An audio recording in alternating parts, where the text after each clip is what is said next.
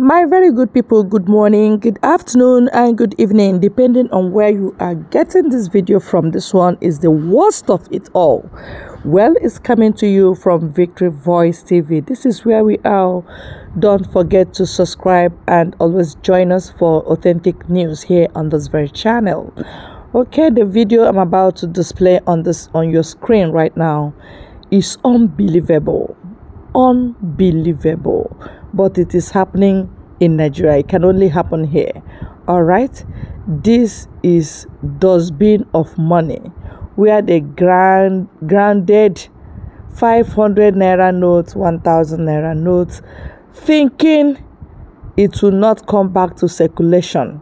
They have damaged and grinded this money. This is video. You just have to give it your 2 minutes. And please make it go viral. Chai, Anyama Abalo Bara saying this. And people are dying. People are dying, suffering. Many people are under the bridge. They are not even eating any food. Many are in hospital. They can't even offset their bills there. Yet, the so-called leaders are stocking this money, grinding it thereafter, not using it and not allowing it to circulate. Is a pity. Alo mere na Nigeria. Biko nenegodo nyonyo. Thank you. Just reason now. What is this? What is this? But if you move closer now, we can see that money. And we suffer for Nigeria. See, they grind money, then grind money. See, all this one are money, then grind down.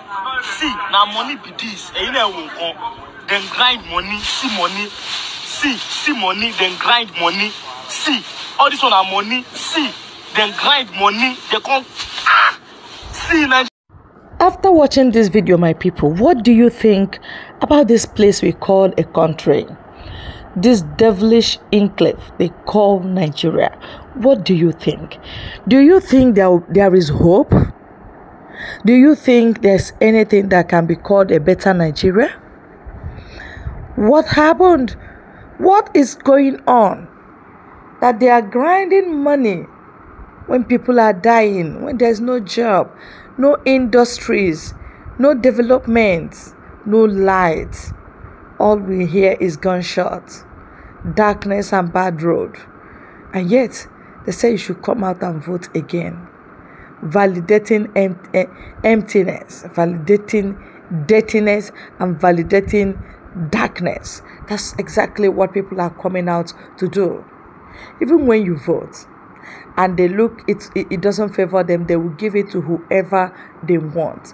The case of P2B will teach you life lesson. That is Nigeria for you.